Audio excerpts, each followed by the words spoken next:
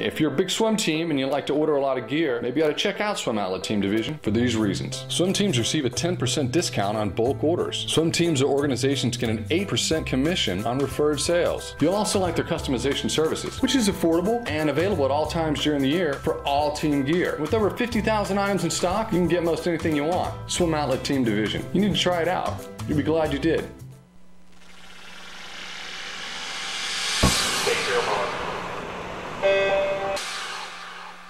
This is the Morning Swim Show for Thursday, January 24th, 2013. I'm your host, Jeff Cummings, and today in the Finis Monitor, we will be joined by Eric Shanteau. After his testicular cancer diagnosis in 2008, Shanteau became very much involved in Livestrong, the organization that focuses on supporting the needs of cancer survivors around the world. As you may know, Lance Armstrong was the founder of Livestrong, and Shanteau spent a lot of time working with Armstrong as part of the Livestrong Foundation. And Eric joins us now from Los Angeles. Eric, welcome to the show. Good to see you. Good to see you. Thanks for having me on. Well, as I said in the introduction, you're a big part of Livestrong over the years since your cancer diagnosis. Tell me specifically what your involvement has been through the years. Well, I got involved with Livestrong literally the day I was diagnosed, and most people don't know the story, but about 2 hours after I was diagnosed, I left the doctor's office, and because this was so close to Olympic trials, I have to practice that day. So I call my coaches, Eddie and Chris, and go into their office, and I tell them, or try to tell them, that I have cancer. I mean, I don't even get the words out before I'm in tears. And after I tell them the situation, Chris gets on the phone with Doug Ullman through a couple phone calls. Doug is the CEO at Livestrong, and starts getting some information for me, because at this point, my whole life has come crumbling down around me. And he says, after you get done with swimming, Doug's going to call you. He's going to put you in touch with some of the best doctors for testicular cancer. And within 2 or 3 hours after practice and kind of into the evening that night, I had gotten calls from all these top doctors. Everybody knew about my situation. So that was really how I was introduced to the foundation. I mean, it was just immediate support and very quick knowledge, which is what I needed going into trials. So, that whole summer, I got to know more and more people at the foundation and what it was all about, because they just gave me and my family unconditional support going through what I did in 2008. And are you still actively involved with the foundation? So I've been actively involved with the foundation ever since, and have just gotten more and more involved every year. After my fight, they got involved with my dad's fight and helped him with his journey through cancer, and getting him more opinions about his situation, and reassuring him that and our family that we were doing everything we possibly could. And in 2010, I started the swimming event that I host in Atlanta, and a lot of people have heard about it, and a lot of people have attended. Last year we had about 1,500 people at the event. A lot of my Olympic teammates have shown their support by coming out to attend. So I've really been involved very consistently and in a big way for the past 4.5 years. And it's kind of interesting to me about Livestrong that it's really mostly seems to be about helping people deal with cancer, and not so much about trying to find a cure. Is that an accurate description of it? Yeah, that's a very accurate description, and that's actually a big misconception that people have had, especially in the past week or so, with all the articles that have come out. When people hear about nonprofit charities for cancer, they immediately think of cancer research. And that's kind of unfortunate, because cancer research is kind of a small it's a small entity in the whole global fight against cancer. It's very important, but at the same time, cancer research is very, very expensive. And what people have to understand is that Livestrong started out funding cancer research. And then in the early 2000s, about 10 years ago, they made a big shift after sitting down with some of their other nonprofits who fight cancer, and said, how can we be more effective in the fight? And making a comparison to someone like the American Cancer Society, Livestrong's revenue last year was $48 million. The American Cancer Society's was $934 million. And when you're talking about cancer research, you can spend tens of millions of dollars donating to that cause, and it's still just a drop in the bucket. So Livestrong had to go back and reevaluate how they could actually make an impact on the fight against cancer, and they were able to do that by focusing on what's called survivorship. And most people don't understand what survivorship is, and really, in a general sense, that's helping people right now who are actually going through cancer. It's the people that have been diagnosed today and who will get diagnosed tomorrow.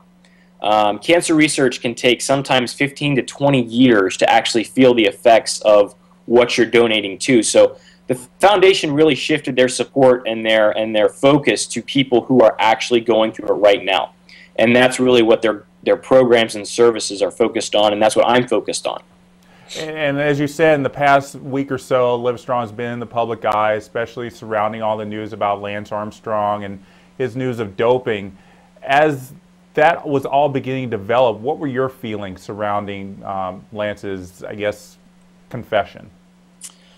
I have, over the past couple months, with the coming out of the USADA report and then Lance stepping down and then eventually stepping away from the foundation, I was able to keep a pretty good focus. And then the interview with him and Oprah aired on Thursday and Friday. And as I'm sitting there watching it, I was shaking with anger. I mean, I was so upset and so disappointed, but I was just so angry because I really had to step back and think about it from an athlete perspective. And I've been in the USADA doping pool for now 14 years. I've been in that international and national out-of-competition drug testing pool since I was 15 years old. And just hearing how there was a complete and total disregard for that was really hard, because it's something that I believe in and I rely on when I step up at, whether it's a Grand Prix meet or a Nationals or an Olympic Games, that the 7 guys around me are all abiding by the same rules that I am, and it's a level playing field. And that's the only way that I'm able to believe in that, is that other people do too. And it was just so hard to hear that it was just totally disregarded and just totally overlooked. And so it was hard, and I was very angry about it. So, this was a time that was hard to watch and hard to be a part of, but I had to go back and realize that, again, what I do and what everyone else that supports me does is about the mission and not about the man, and that's really where you have to separate the two. Yeah, and probably as you were watching it, I mean, you've interacted with Lance over the years and everything. Did it take a personal toll on you, knowing that this had all transpired? I mean, I've had some personal interactions with Lance, but that's about as far as it has gone. More than anything else, it is anger towards the athlete standpoint. It affected the athlete in me and the Olympian in me, not the cancer survivor. And it is unfortunate in any sporting arena when you hear about a story like this, where an entire group and generation of athletes was exposed to something like this. I mean, that's just hard to hear about, and it makes me sad for the sport of cycling. And it also makes me realize that I'm fortunate to be in a sport where we don't have that cloud hanging over our heads. I'm really proud to say that I think swimming is a pretty clean sport from top to bottom. Yeah, it is probably an interesting perspective to watch it as a swimmer, knowing that over history. I mean, if you take maybe the East Germans in the 70s and the Chinese in the 90s, you put those aside. I mean, it's been very few doping scandals going on, and here you're watching someone in a sport where it's pretty much looking like almost everybody was doing it. Yeah, and every sport goes through their time and their generation. I mean, baseball's kind of in the midst of the same thing, and fortunately, I've come at a time when swimming hasn't had to deal with that, and we haven't had to have an issue with a big organized doping scandal like we did with the East Germans and those generations back then. Well, while this was all going on, did you ever kind of doubt your association with Livestrong, even after Lance had distanced himself from it? Sure. I think there is definitely some doubt that creeps into your head. You question, especially as an athlete. I mean, again, I keep going back to the athlete side of me. It is, how am I going to look going to people and asking them to support my event as an athlete when, the athlete who founded it was doping. But again, you have to go back and separate the man and the mission. And the mission and the foundation's goal and what they try to do is so much bigger than any one person. And that's what you have to keep the focus on. And that focus has been hard to keep, the past week and a half. It hasn't been easy, but, when I go back and think about what I've been through in my life and my career, the things that were hard to get through only made me a stronger person on the other side. So, I know the foundation is going to get through this, and I know they're going to come out on the other side a stronger foundation with an even more focused mission on helping people with cancer. Well, specifically, how do you think Livestrong is going to be able to move on from this?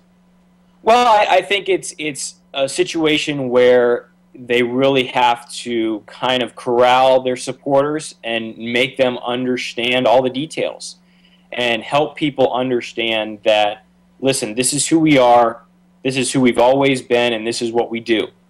And I think they've done a great job of doing that. I mean, the supporters, the Nikes of the world, their corporate partners and their corporate sponsors are all sticking with them. And I think that speaks tremendously to how they've handled this situation. Livestrong has been upfront about everything. I think they've been very honest about everything. As soon as they learned about the USADA report and about all of the details of the situation, that's when they took action against Lance. And Lance even referred to that in the interview. I mean, he said that was probably one of his hardest moments when he was essentially asked to leave the foundation, because that's when people found out the truth. So, I think they've handled this a very difficult situation. I think they've handled it as best as they possibly could have, and that's going to help them get through it and maintain and also grow their supporters. I'm sure probably in the near future, when you're at another Livestrong event, somebody's probably going to come up to you and say, they want to support Livestrong, they really want to get behind the cause and everything, but because of all of this that's going on, they have a hard time getting past the fact that it was founded by an athlete who's doping. What would you say to someone like that? I would say that, if Lance isn't someone you can get behind, then get behind me, because the story that I told you earlier, where literally I got diagnosed and then 2 hours later was involved with Livestrong, that's how they operate. They are open for business right now. They want to help people right now, and they're willing to help people right now. And that help is what saved my swimming career in 2008 and then really inspired me to continue going on for the next 4 years when I was able to accomplish all that I really did. So there's so many more stories out there. And there's millions of people that Livestrong has affected and touched, and those are the stories and the people that they can get behind and support. As often happens, some of our interviews here on the Morning Swim Show run a little longer than expected. That was the case with my conversation with Eric Shanteau, so we're going to end today's episode at this point and bring you part 2 of my interview with Eric on tomorrow's edition of the Morning Swim Show. We look forward to seeing you then. I'm Jeff Cummings. Thanks for watching.